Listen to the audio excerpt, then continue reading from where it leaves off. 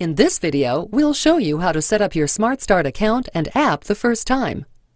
While the technician is installing your SmartStart hardware in your car, you can download the free SmartStart app from the App Store, App World, or the Android market. Play with it and explore all the features. When the system is installed and tested in your car, you'll get an important email from mail@managesmartstart.com. This email includes all the info about your account, including username and password. You should save this email for future reference. Follow the instructions in the email and click on the link for mysmartstart.com or mysmartstart.ca in Canada.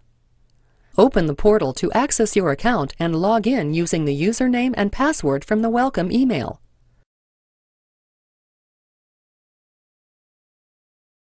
Before SmartStart will work, you will choose and activate a service plan using a credit card. Follow directions to verify and edit your personal information and submit payment for your service plan.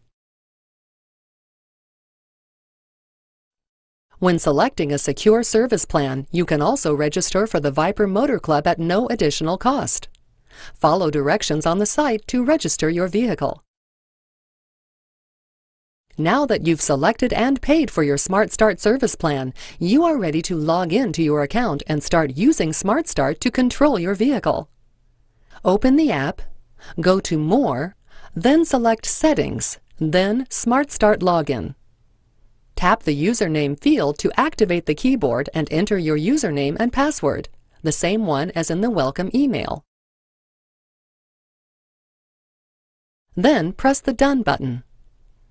The first time you log in, you'll be asked to click through a short list of terms and conditions.